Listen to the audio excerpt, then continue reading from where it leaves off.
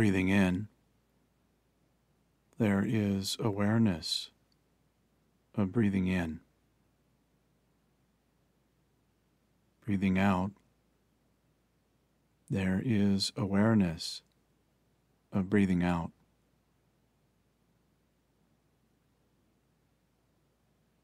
Breathing in, breathing out.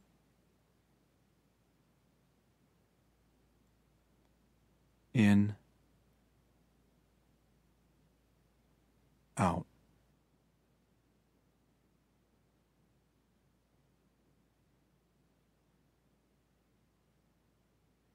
Awareness, Part 1.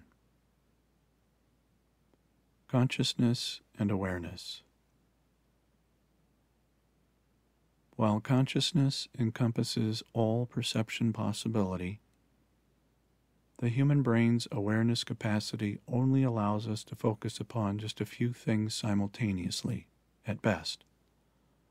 And what awareness we do possess becomes further limited by one's physical perception abilities, as well as psychological predispositions towards such phenomena as ignorance, in addition to lacking knowledge regarding what we may be trying to perceive and ultimately become aware of.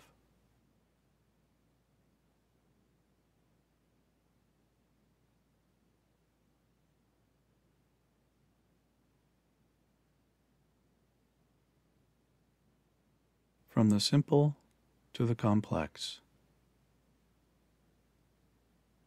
Awareness can be both a relatively simple inner as well as more complex outer experience.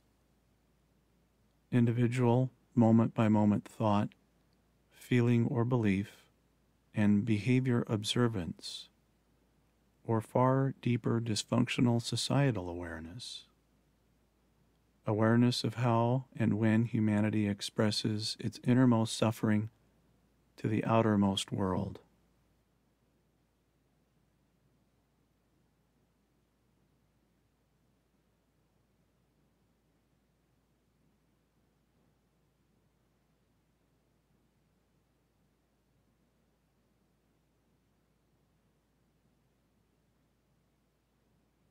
Unaware of the possibilities.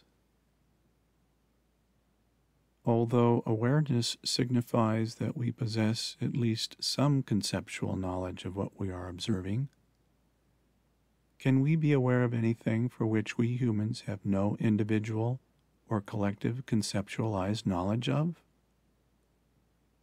In other words, could things exist within the realm of consciousness, and, more specifically, right here in physical reality, for which we as a species are unable to be aware of, let alone perceive?